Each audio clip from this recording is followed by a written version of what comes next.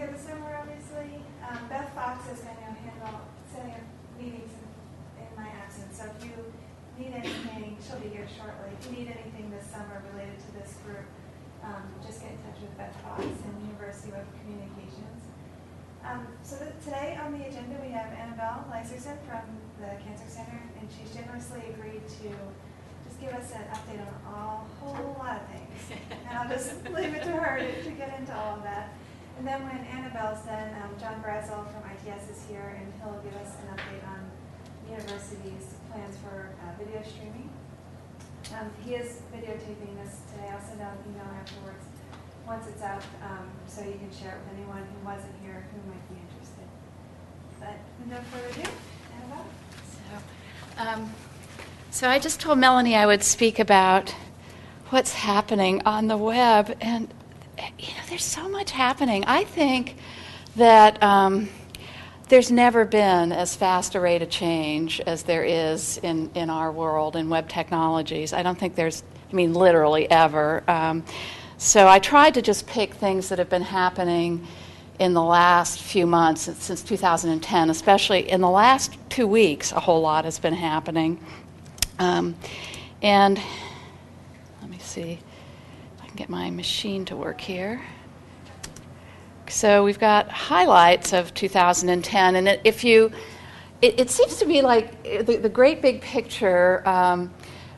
Most everything is coming out of our country, but it divides into two camps. We have on the West Coast, we've always had Microsoft, it seems to me, but these days it reminds me of the British Empire towards the end of as the British Empire was crumbling, Microsoft. That's the image that comes to mind for me. With Apple, and this is why I don't want to be videotaped, it seems to me like it's a crazed dictatorship.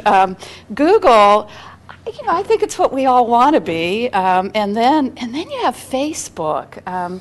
So a few years ago, I read this wonderful book called Genghis Khan and the Making of the Western World, and it's a rethinking of Genghis Khan. Well, Mark Zuckerberg reminds me of Genghis Khan. He's the Genghis Khan of the web world, doing just amazing things in the last 2 weeks especially. So then you have over on the East Coast, and it's almost like a different dimension because you've got all this wild corporate stuff going on, and then you've got MIT, Sir Tim Berners-Lee, the W3C, and standards, and it all feels very boring, but of course it's what fuels all the stuff that's happening up above. The results are that you have, it's so funny, a couple of years ago I was talking about, why can't we get out of this IE6 trap? Well, guess what? My wish has come true. And the result is browser chaos, operating system chaos, hardware chaos, and especially you see it with the mobile web. So these are things that I'll be talking about.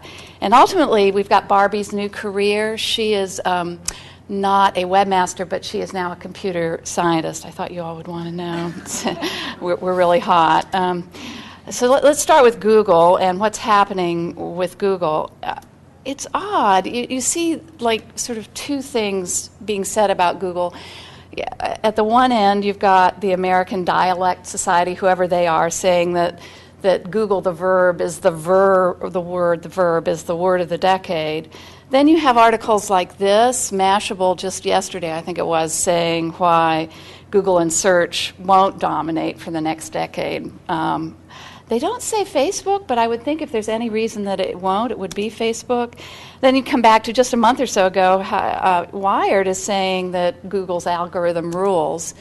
Meanwhile, you've got Google versus China, and that's really beyond the scope of what I want to talk about, because what I'm mostly focused on is stuff that'll be useful to us. This is fascinating stuff, but it's beyond my scope. Android, however, is very much within our scope. Android, it actually started to first be released and talked about right about the time iPhone came out, but it only was last fall with the release of Verizon's Droid that it really came into its own, and use of it is shooting way, way up. We'll come back to that, too, in a minute. Mostly, though, Google is all about speed these days. So we've got Chrome, where it's lightning fast and increasingly popular because it's so fast. They rebuilt the JavaScript engine from the ground up. Those two incredible Norwegian guys did that. Lately they're talking about getting rid of, or not showing, the HTTP://. They say it's unnecessary. But most important, they are starting to use site speed in their algorithm. This is something we all need to be paying attention to. They say that at this point it's only 1% of sites that are affected by this. However, they change their algorithm according to Matt Cutts literally every day, and the writing's on the wall. So here, and I will be putting this up. It's actually already on the web, but I'll give you all the link to it later on. Here are ways, if you've got concerns about your site speed, here are resources for you to go to learn how to improve performance. I love Smashing Magazine, and that's a wonderful article. Here are a couple others. The third one is some guy named Robert. I don't know who Robert is, but he's got all these fabulous tools for minifying your code, which is a great way to speed things up. Then there's Google Webmaster Tools itself. If you haven't been in there lately, oh geez, you can't see it here on this screen. It's over in it's really actually in the upper left. You can't tell with the projector, but the slides will be posted somewhere. Yeah, right. So it's in the Google Labs, and the last thing is site performance. Let me see if I can in any way get this down so you guys can see it. No, I can't. It shows you this is going to be a problem with this presentation in general because we're not going to be able to see parts of the slide, but oh well. I would encourage you to go in and look at your site performance. Let me see if there's some way I can get this smaller so that you can see more. I think if I shrink it, maybe. No, it's still not showing the bar. Oh well. So for Microsoft, here there's a whole battery of articles that have come out over the last 2 or 3 months about the death of IE6. A lot of it is Google, and we'll get into why Google is dropping IE6 soon. But it's not just Google dropping IE6. But lastly, you do have Microsoft itself. They've got like a pre-alpha release of Internet Explorer 9 out there that you can look at. They've put the emphasis on 2 things. This is great. They put the emphasis finally on standards, and they really are seriously doing standards this time. And they've also, they too are speeding it up by rewriting the JavaScript engine.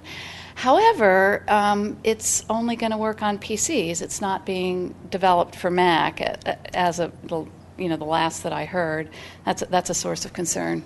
Okay, now we get to Facebook, and a week ago Wednesday, Mark Zuckerberg at the F8 conference announced what he called the Open Graph Protocol. I would encourage all of you who have jobs like mine to go in and look at this thing. I think this is true that Facebook can't be stopped because nobody understands it.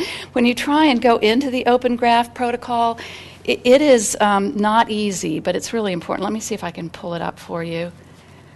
You can see it's actually, to me, it looks like this is the semantic web finally really happening. It's based on metadata and their own standards that they're developing, their own tagging, that kind of thing. So there is an article here, this is from Read Write Web, this Facebook and Open Graph that I would encourage you to look at, that has the best explanation that I've seen of how and why to pay attention to Open Graph. Here's another reason to pay attention to it, though, is because in just a week, 50,000 websites have done it, have started. Explain what it is. Well, let me show you CNN. Here's an example. You can,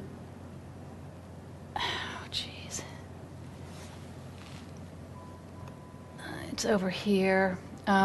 When you use Open Graph on your website, and somebody is signed into Facebook, instead of just seeing this generic feed of information from Facebook, you'll see your friends, and you'll see your friends talking about whatever topic it is that they've put in the metadata. So if it were, say, a music site, you could see music that your friends recommend. If it were a book site, if it's, say, Amazon, and they use this, you can see out of Facebook books that your friends are recommending on Facebook because of the way that Facebook tags and then the way you've tagged this. That's my best understanding of what's going on with it.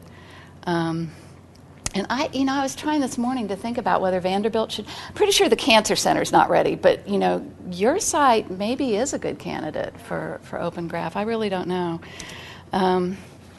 For Apple, of course, there's the iPhone and now the iPad, but one of the things that Apple is driving developers the most crazy about is the way that for their App Store, you have to go through this, essentially a level of censorship. They have complete control, their dictatorship here, of who gets in and who doesn't. A month or so ago, anybody who had the word Android in their app couldn't, pass the App Store standards, and their app wouldn't be sold through the App Store.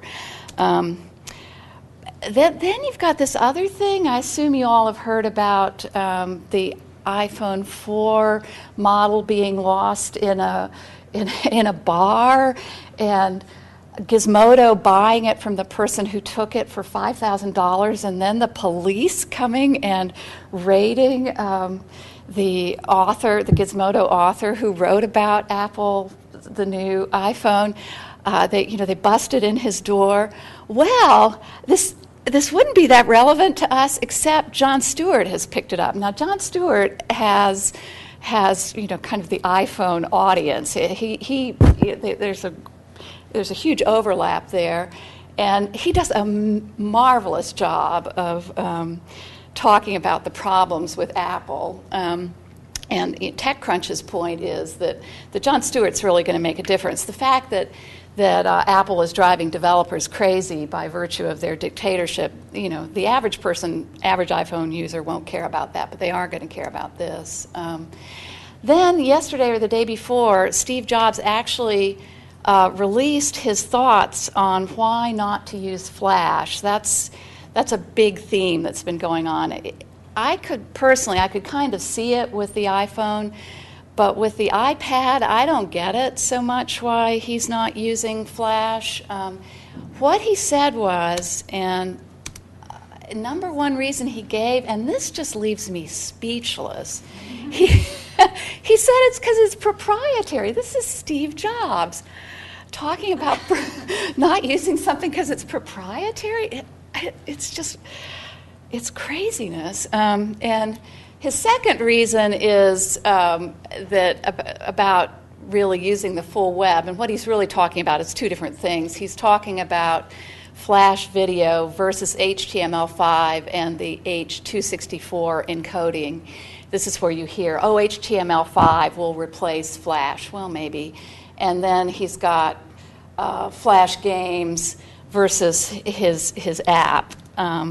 He talks about security. Yeah, that I suppose is true. Battery life is what he used to talk about, but now it's rated number 4 in terms of importance. Touch, that's a legitimate one. Flash isn't really designed for touch. But then he basically doesn't want third parties able to develop iPhone apps. He wants everybody to do it all in Objective-C, as I see it. So let's go on to web standards here, and there are really two parts to the web standards, what's coming out of the W3C. There's HTML5 and there's CSS3. So with HTML5, there was a great article in Read Write Web again about, does HTML5 really beat Flash? This is one of his big reasons. And this was only about a month ago that this came out, and it was an expert testing it. And the answer is, it depends. Sometimes Flash is faster. Sometimes HTML5 is faster. For actually, coming back and looking at the big picture of HTML5, because HTML5 is about a lot more than just video. A couple years ago, Alistapart had a great introduction to it. Now there's another introduction here from SitePoint. This is my favorite of the intros, though. Even though it's called In the Future of the Web, it's basically an intro to HTML5. That's a video version right there. So I tried to go through things that you probably are going to want to know about HTML5 on the ground if you have a job that's similar to mine. Yes, it won't be fully out there until the year 2022. However, you can start using it now. And the reason that it's really so popular is not just Steve Jobs and video, but that it's built for web apps. This is why Google is backing out of IE6. Things like Gmail, Google Reader don't work that well in IE6, whereas their own native Chrome is built for web apps, and they're using HTML5 in there. It starts, though, with the doc type. Most of us know those huge, long lines of code for the very first line of code in your web pages. Well, that's the new doc type. It's just breathtakingly simple. The syntax in general is pretty similar to XHTML, but it's just slightly different. You'll want to get to know that. The structural element piece, you can see over here. There's a picture of the different structural elements. So instead of doing div ID equals header, you can do just header, and you've got just a nav.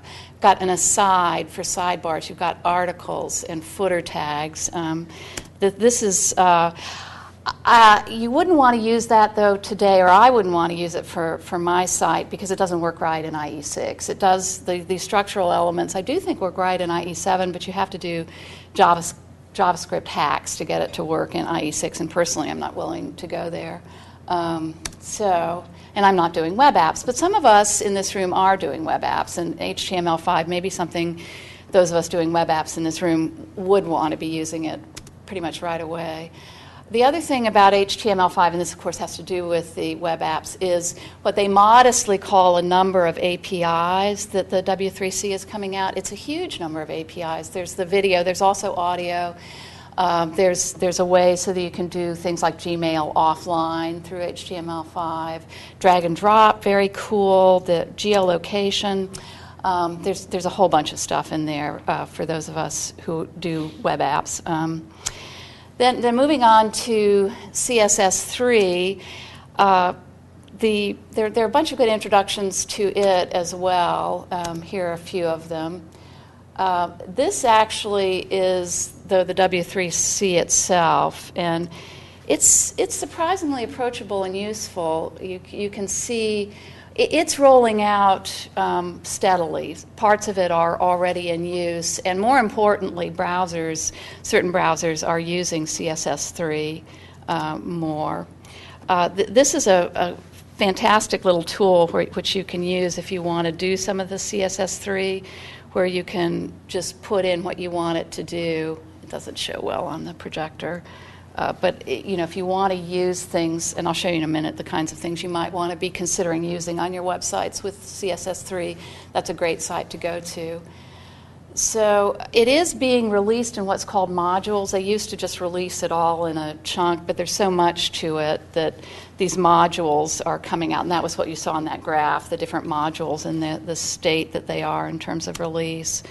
The borders, the border radius will actually make curved corners on your website. You don't have to do all these crazy hacks to CSS to get nice curved corners. You don't have to use JavaScript. The shadows, you can, the same thing, the boxes that you're putting curvy corners on, you can put a shadow, but you can also put shadows on text. And some of this stuff you can do right now. A font family, personally, I'm kind of sorry about this. I like it. I'm one of the few probably in the room. I really like it. There are only about 3 fonts out there that you can use on the web right now. This opens up the whole world of fonts. As long as you're not violating copyright, you can attach code, and as long as the browser accepts this line of code, you can use any font you want. It does columns. That's pretty handy. This is a great one. It does multiple backgrounds. Until now you can only do one background element, or one background per element. Now you can do lots for any given element, which is fantastic. You might want to look at gradients personally. That one I'm not as interested in. So let's talk about the browser chaos, the thing I was talking about before, and the death of IE6. Here's what it looks like at the Cancer Center, and we are trailing edge. I assume if this is what it looks like with us, that on the rest of your sites, it's like this or even more so. So Internet Explorer 8 is the number one, and 7 is close behind. Firefox 3, Internet Explorer 6, look, down to 15%, even with us. And we still have a lot of people using Star Panel, so that's pretty amazing. Safari, Chrome, and here, this really interests me that mobiles now account for over 1% of use, even in bicc.org. So here are the actual operating systems. Of course, it's Windows, but it's down here. Now, iPhone is ahead of Linux. I thought that was interesting. Android is up and coming. And iPad. Somebody's using iPad to access. It's not me either. So they may have to buy me an iPad so that I can keep bicc.org looking good on an iPad. And that, of course, is the point of this, is that you need to make your site work on all these different pieces of hardware. So for the hardware chaos, you've got still the old stuff, PC and Mac, PC and PC, iPhone, Android. Android is pretty chaotic in and of itself. It has all these different operating systems. Like their latest one is Froyo, which I think would translate to maybe 2.5. Does anybody know? That's the one that's in development. 2.1 is what's currently on the Droid, but it ranges from 1.6 to whatever Froyo is that's in development. Then you've got iPad. I don't know if it's a tablet or not, but some people, like the New Yorker, is doing an article on iPad versus Kindle. Then there are up and coming. Then this picture over here is actually not the iPad. It's a competitor to the iPad. This is a tablet called the WePad coming out of Germany. They call it the anti-iPad. This, in fact, is what I would really, really like the Cancer Center to buy for me. So let's see. The mobile web is where, it's driving a lot of the chaos in the new operating systems. Mary Meeker, towards the end of last year, and then she re-emphasized it. She's at Morgan Stanley and is one of these thinkers that people pay attention to. She said that it is the future for the internet, and she said that again fairly recently.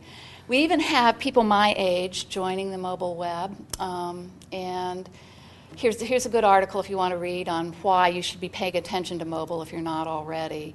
And then once you are paying attention, here's an article on how to do good design for mobile, and another article like that.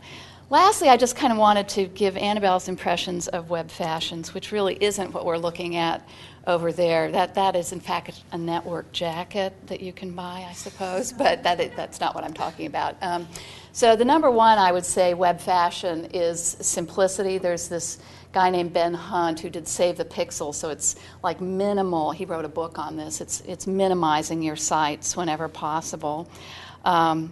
In menu fashion, vertical navigation is going away to some extent, and what is hugely on the rise are mega drop-downs, and even Jacob Nielsen, usability snot really, says that mega drop-downs are a great way to go. Here's another very geeky web fashion, which is Unicode, is now over 50% of the web. And even if you don't use that URL tag for your fonts, these days you can build better font stacks. So more geeky web fashions. CSS3 is driving a lot of these web fashions. So Zerb, which is a company in the Bay Area, they're one of the very top web design firms. They do Facebook and things like this. They designed their super awesome button, and it's a very CSS3. Let's see if we can actually go to the example of super awesome buttons where we can see them in action. Where this is using all kinds of CSS3. So there are no graphics behind this. In the past, to do a look like this, you would have had to have done graphics. But it's just CSS3 doing super awesome buttons. So JavaScript is much more on the rise. It's much easier to do JavaScript, especially with tools or libraries like jQuery. One of the most popular things you see are what are called those carousels. They're replacing Flash, the tops of home pages in particular, where you have like a whole set of slides. Usually that's going to be a jQuery carousel these days, unless it's Flash that's running those images. Oh, footers. The lowly footer is getting a lot of attention these days. And rightly so, if you ask me. So you put this all together, and what I think you get is this. I don't know if you've looked at the redesign, but they're doing stuff like a super duper. Okay, so that's my overview of the web in 2010. And now it's John's turn. Does anybody have any questions? Oh, it's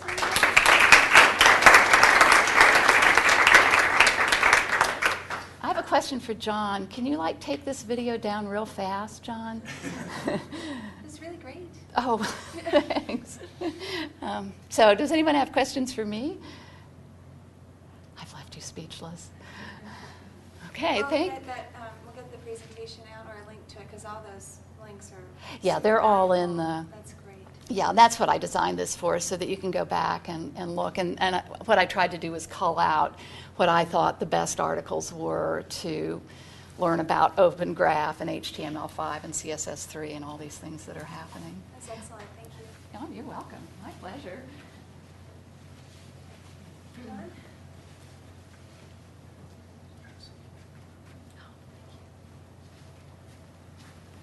So I've been doing this job full-time since 2006. For those of you who don't know me, I'm John Brassil from ITS. I'm the streaming media specialist. I think I'm the only person at the university with that job title. So one of a kind. And I think in all the time that I've been doing this, this is also the first time that I'm actually recording myself. So not only am I enabling other people's viewing of this meeting, I'm actually providing the content, which is kind of a surreal kind of being John Malkovich type of thing for me. So you'll have to bear with me if I get the shakes or anything like that. I deliberately did not bring a PowerPoint presentation taking a cue from the U.S. Army, who has a big flap right now about that. But I will bring up the website for our new streaming media partner here in a second when I start talking about what we've done over the last probably 3 or 4 months is engage the university community to help find a partner for streaming media enterprise architecture. So we engaged folks from the medical center and from the university to tell us what it is they thought they'd be doing with streaming media. And then we assembled a panel of technical experts, including some of the folks here in this room. Annabelle sat on the panel. John had some input. John Tapp had some input. And let's see, is anybody else in here? I know Denise Levesque in the back there was on our business requirements panel. So we basically identified who we thought were potential vendors. There were 9 altogether. We started out with 8, and then somebody suggested we add another one, so we did that. We sent them a questionnaire. We had them fill that out. And then we took the responses that they gave us and fed it to our panel of technical experts and had them evaluate the vendors. And then we took the output from that and used it to develop a set of knockout criteria where we thought we could eliminate some of the vendors for their inability to deliver in any of these. I think it was altogether was 8 or 9 different criteria that we came up with, and that left us with 2 standing at the end, and we brought those 2 in for further explanation of their solution, and finally came to the conclusion that Polycom had a solution that met as many or more of the needs than any other of the other vendors, and I'll talk about that in a little more depth in a second. The solution is actually from a small company in Northern California called Kumu, Q-U-M-U, and I'll bring them up here in a second. But being a small outfit, they realized that they did not have the sales channel, so they are partnering with Polycom to resell their product. And in fact, Polycom will go through a VAR here locally to provide integration and deployment services. So as you can see, Polycom's name is featured prominently on the Kumu website. So the solution that we were looking for had to do a bunch of different things well. One of the things that we heard about during the process that we initially didn't think was going to be as big of a player as it was the ability for desktop publishing to be integrated into a streaming media architecture so that you wouldn't have to have support staff necessarily involved in the process of uploading video to the web. And Kumu has a laptop-based product called Kumu Create that does just that. It allows you to do any of y'all in here use Camtasia or have heard of Camtasia? It's basically desktop publishing and capture software. So Create is kind of like that product, but the nice thing about it is it integrates into the back-end solution, which provides you all the tracking, reporting, and searching, and the stuff that you want in an enterprise framework. So that was a plus. Nobody else had that, in addition to all the other stuff that we wanted. They also have pretty robust Blackboard implementation.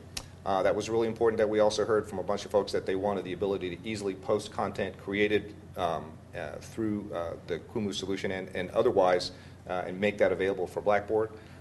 They also are a partner with Microsoft for SharePoint integration. If you go to Microsoft and ask them, well, how do I get video into SharePoint? This is a solution that they give you. And the other thing, and there are more, but the other main thing that we were looking for was someone who would be able to ingest lots of different kinds of content so that you could create something in H.264 or in Windows Media or any other myriad of formats out there and have something that was as flexible as possible to help preserve the assets beyond perhaps the scope of whatever solution we come up with now. 15 years from now, hopefully the assets that you guys create today will still be something that's useful to you because we're using something that's open and standards-based as opposed to a proprietary solution. So what happens now, after we just actually got the green light on this from our senior management in ITS on Wednesday, is that we are working on getting some final pricing from our VAR. We hope to have that available for you guys to take a look at really soon, possibly even by the end of the day. We're going to get a demo unit in here for people to take a look at and actually touch and feel. We'll set it up probably in a space like this so people can come in and see what it's all about. The capture station itself is a really neat little box, and that's another one of the reasons that we picked them. It's I think, probably the most robust capture station out there on the market. It allows up to 3 simultaneous video feeds in addition to a VGA capture.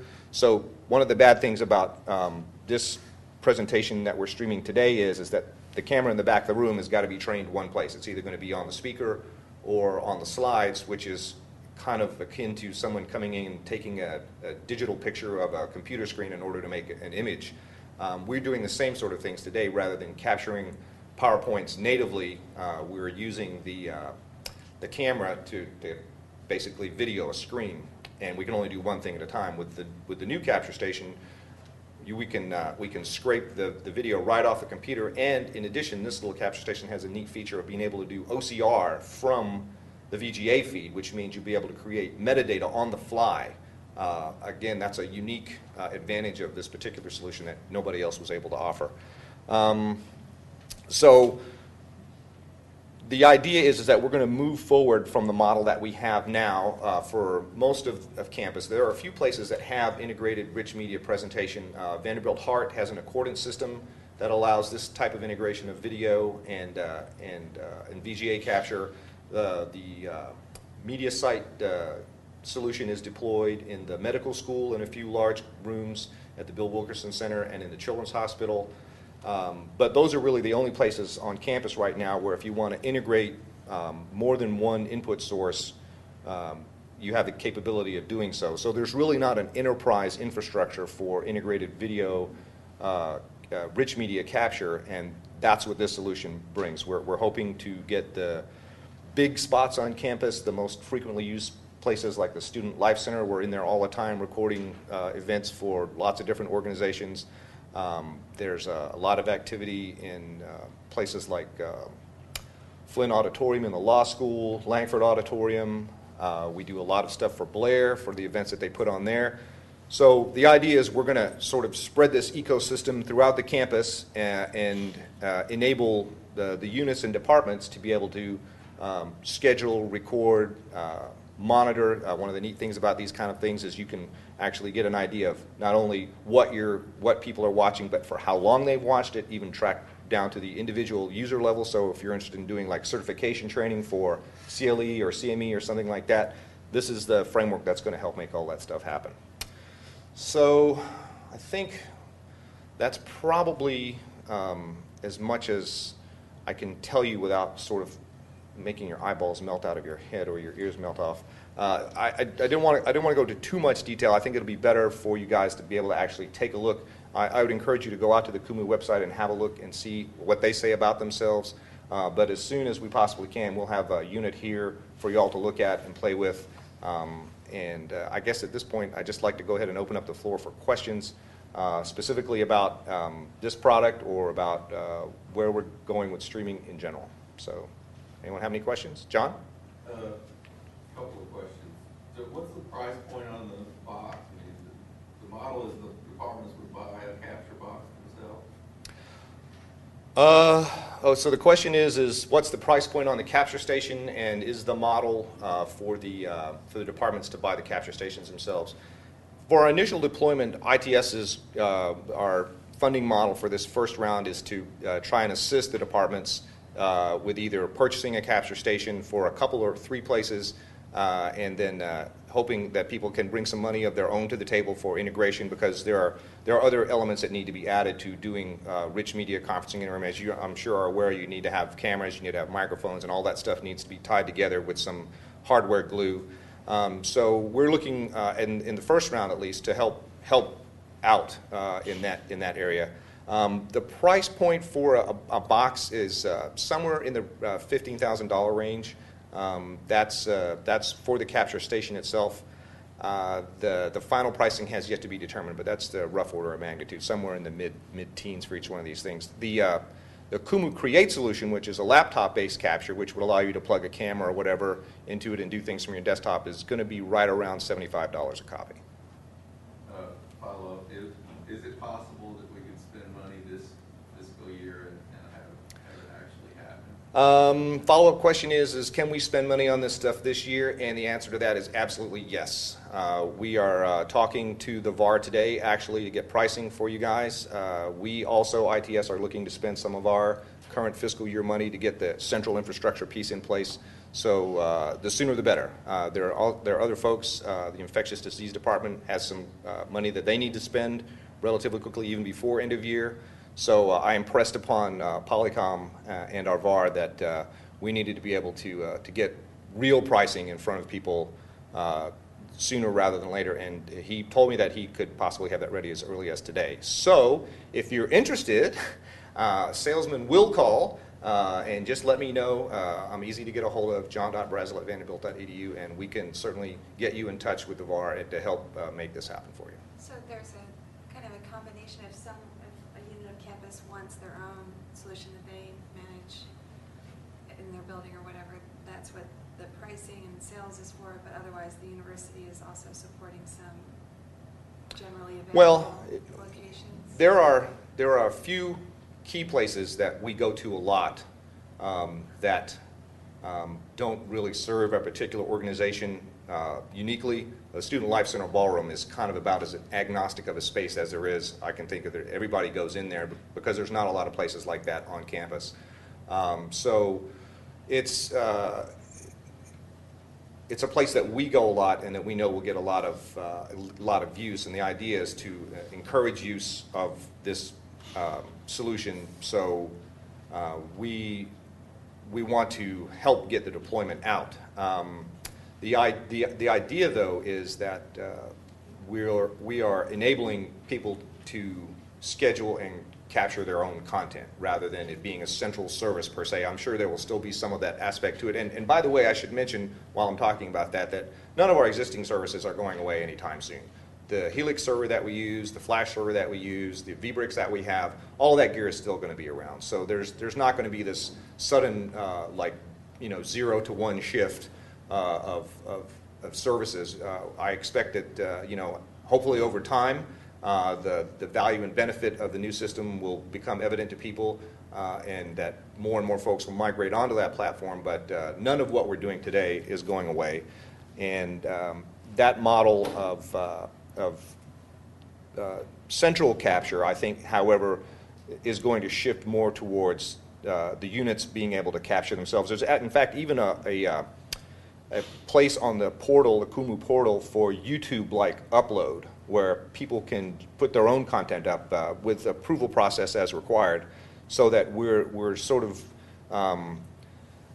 moving the equation even farther out to the edges and enabling anyone who has the time and energy and interest to publish themselves using a high-quality, measurable, quantifiable solution.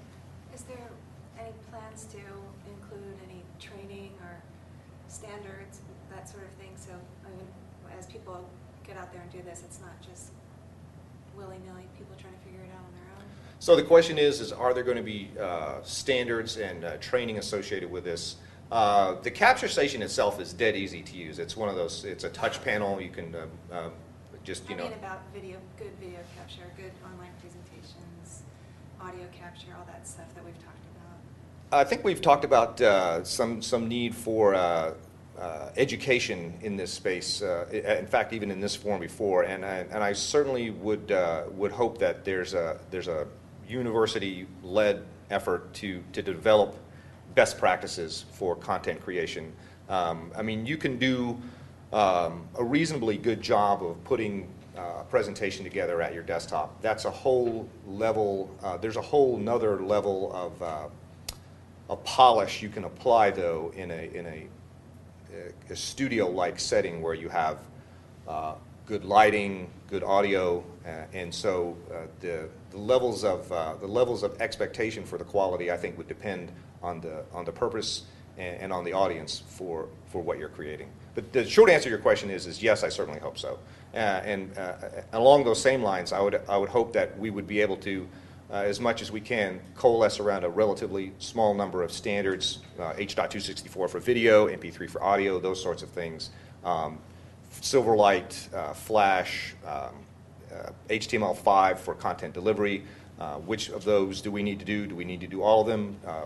We have to have video that works well on iPads, laptops, mobile devices. There's input, there's management, and there's delivery, and all of those things need to be approached in kind of a holistic way. And so, once again, you need to have standards in place, and those standards need to be as flexible as possible to accommodate all the different things that people want to do. Other questions?